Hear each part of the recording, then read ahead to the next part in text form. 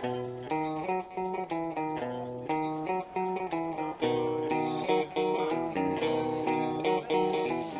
budding Elon Musks built these hovercraft from scratch at the Education Bureau's STEM Education Center. The secondary students designed their mini hovercraft and made them with 3D printers. 1, 2, 3. A competition was held to see which of their creations could carry the most weight and travel the furthest.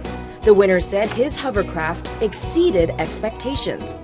I was actually nervous about the competition because I was thinking that once I put 400G here, it's too heavy for this plug to move. Actually, I was really shocked that it slid to the end.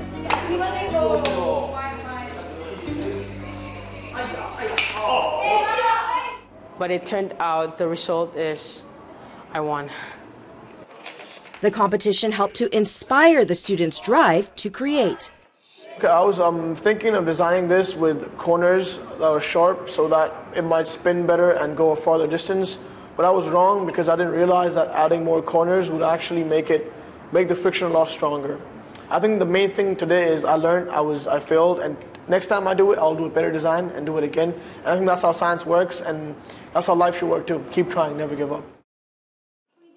A month before the students started classes at the STEM Center, their teacher underwent training in 3D printing. STEM stands for science, technology, engineering, and mathematics. In our school, we are promoting STEM education, and I'm the person in charge of that. For that reason, I have to equip myself, and I want to have a better training in that. I can make use of the things learned in the center to adjust what type of 3D printing in the future we need to buy. Also, this center can give chance for teachers to book the workshop place and also equipment. So we can solve the problem that we don't have all the resources in our school. Mr. Feng said the students enjoyed their hands-on learning experience and being able to think outside the box. I want to be a mechanical engineer, so I do want to do engineering. And this is actually a first step. This is my first time actually putting an idea into a design and then printing it out. It is possible that I will need these skills again in the future. The Education Bureau set up the STEM Education Center at the Arts and Technology Education Center in Lok Fu last October to jumpstart innovative technology education in primary and secondary schools. The center is equipped with advanced 3D printers, a 3D scanner, and a laser cutter.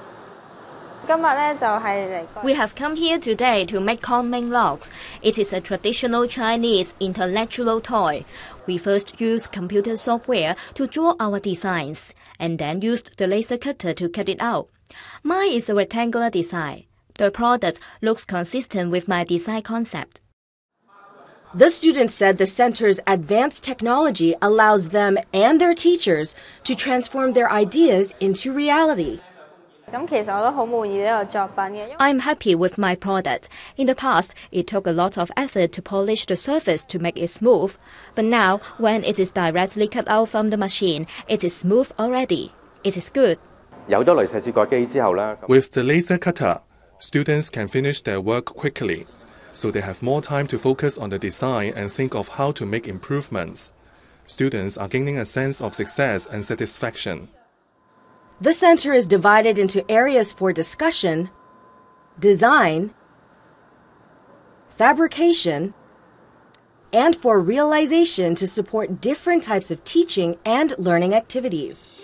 I think the most important element of STEM is the hands-on work.